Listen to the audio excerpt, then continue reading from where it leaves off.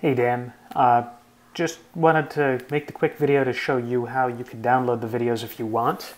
I only figured out how to do this in Chrome, so I recommend that you use Chrome. Anyhow, what you can do is to go and open one of those pages with the videos, and if you go to the View menu in Chrome, you can go to Developer, and you can see this Developer Tools here. You can also hit Option Command J on a Mac, or I assume it's Control something on a PC, I don't know. Anyhow, what you'll get is this view here, and just make sure the Elements is selected, not something else.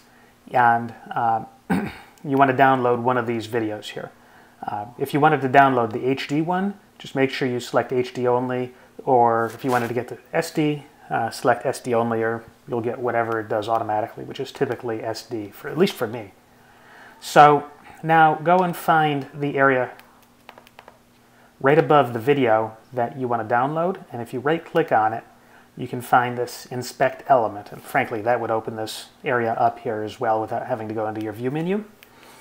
And this just points at the area in the source code that's right above the image that you want. You can see as you mouse over things, it highlights what you're over. So I realize not everybody knows HTML or code or anything like that. Just, don't worry about what this says down here.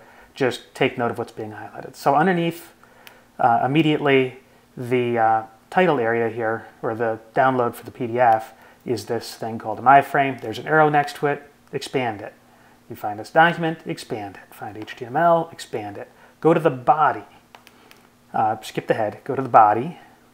Then go to the first one, this Wistia video, and then extend the next node down and the next node, and then you'll see that you get these 4 nodes here. The second one down is the first one you can extend,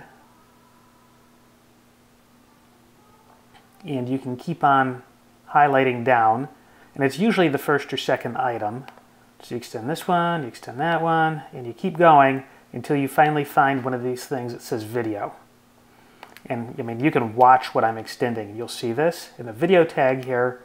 The video element is where your video is that you want to work with.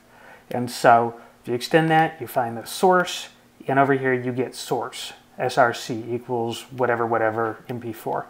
And you can just right-click on that and open the link in a new tab, and that'll be the video itself that starts downloading, and you don't need to bother with actually downloading it, so I stopped it. You go File, Save Page As, and stick it into your downloads wherever you want, and give it a name like Lecture 1, Save, and now it's downloading the video. When it's done, you can watch it in whatever your video player is. Hope that's helpful.